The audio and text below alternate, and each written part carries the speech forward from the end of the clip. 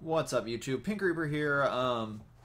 So what you're seeing here is a video I actually recorded. I commentated live, um, but I've totally forgot that when I was streaming the other day, my friend Sean turned the gain down super low on my microphone, so I came out really quiet on the video. So I just decided to scrap it. Whatever.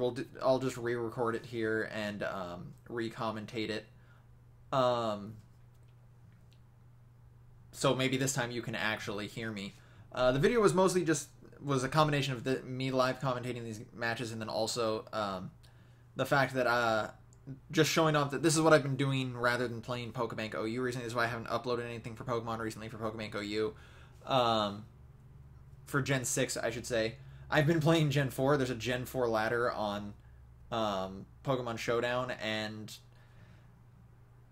Pokebank OU really hasn't been doing it for me. It's just because I don't know why, they decided that certain random Ubers needed to not be Uber anymore. Deoxys, obviously Blaziken. I guess I can kind of understand Blaziken, but like Deoxys and Genesect, I don't understand whatsoever. Like, why would you bring these two Pokemon back? And there's also stuff like what was I gonna say? Some of the Gen 5 Pokemon whose name Landorus, Thundurus, Tornadus I, or Tornadus T, or maybe it is Tornadus I. I can't remember. So I've just been playing 4th Gen. Unfortunately, the 4th Gen ladder is kind of just super newbie players, like really bad players. As you can see here, I totally just dominated this other player. I think I one-hit KO this Rosary. No, it just survived. Oh yeah, it tries to sludge bomb my Scissor.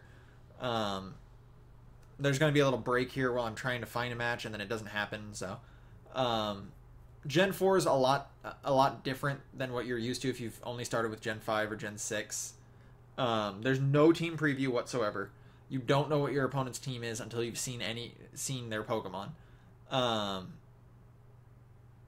Your leads are a dedicated thing in Gen 4.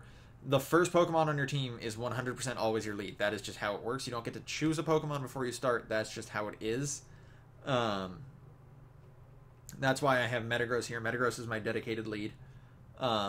This player right here that you're seeing, DM Sniper, I'd actually played earlier before I started recording, and I spent the entire match kind of talking down about him because he's a really bad player. When I played him last time, every single Pokemon on his team was slower than my Breloom. And literally what happened is I spored it, I Focus Punched it until it died, and then he switched in another slower Pokemon that got spored and Focus Punched until it died. This is also what's going to happen in this video, basically. He plays extremely poorly here. And that's kind of the thing right now. The 4th Gen ladder is basically just a bunch of newbie players. A lot of players that I assume came from 5th and 6th Gen are just trying out 4th Gen who've never played it before. I've run into a couple legitimate 4th Gen players before. And I had some really good matches. I had some really kind of iffy matches too. Like there was one where I almost lost because I missed HP Ice on a Gliscor 3 times in a row. If you're wondering how you can miss Hidden Power in Gen 4, Gliscor has Sand Veil. Sand Veil is legal. 20% evasion. Oh yeah, he rolled that 20% 3 times in a row. Killed my Infernape. Almost killed my Zapdos. I was displeased. I only actually won that match because I totally predicted a Skarmory switch-in with my Breloom. He had a Gliscor out with about 32% HP. My Breloom was at about 50-something. But I could survive anything he threw at me, and because it was a toxic stalling set, so it only had Earthquake. My Seed Bomb would have killed it. His Earthquake wouldn't have killed me. He didn't want to lose his Gliscor because I still had my Zapdos left, which could do some damage. But I knew, so I just rolled with it. Breloom Focus Punch, no protection whatsoever. He switched in his weakened, like 48% Skarmory, and it died. And literally, I wouldn't have had a good way to get rid of that Skarmory otherwise. Like, literally, I had nothing else on my team that could have done it. I had,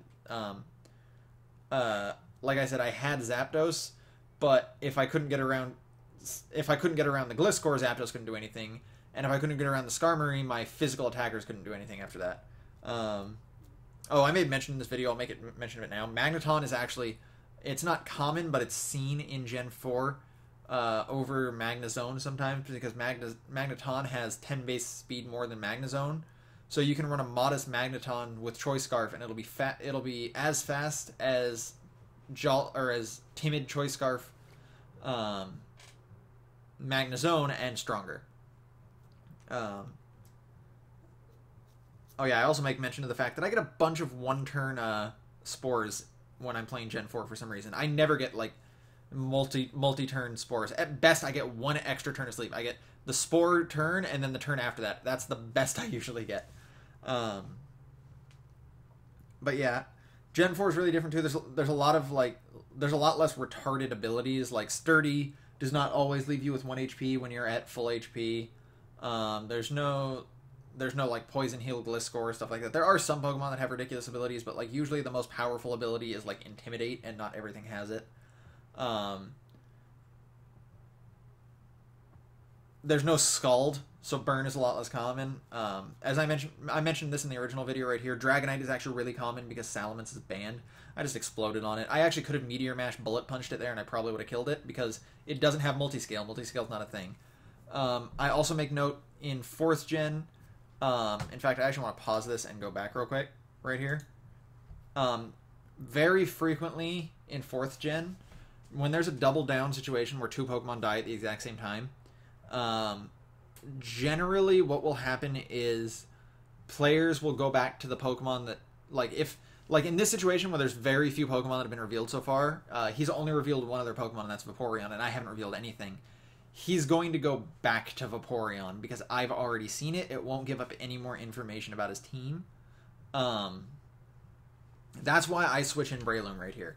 I expect him to go to Vaporeon because I've already seen it. And since it's slower, I knew I could go to Breloom. And he does. I'm actually kind of glad he went to Skarmory here. I was thinking I should just substitute on the switch, but I was afraid he might try and stay in and Ice Beam me.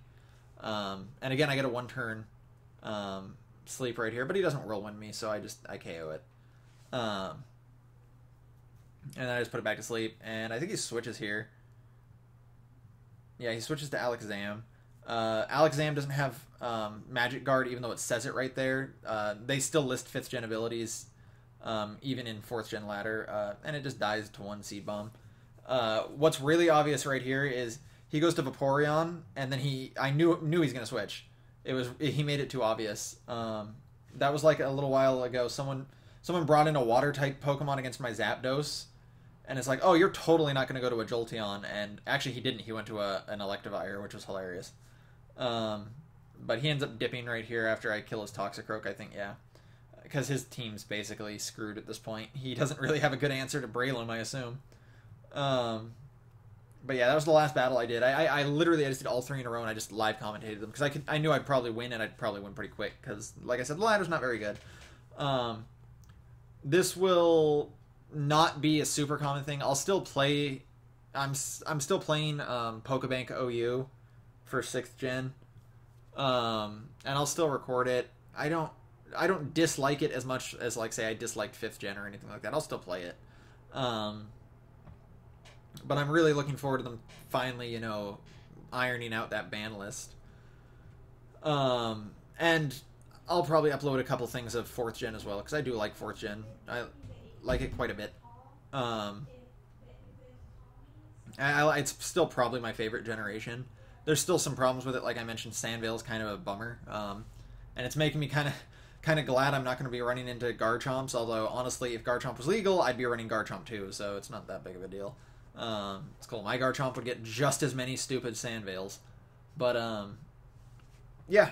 So that's just sort of an update. Why I haven't seen Pokebank OU recently. I haven't really been playing it as much. But anyways, thanks for watching, guys. This has been Pink Reaper signing out.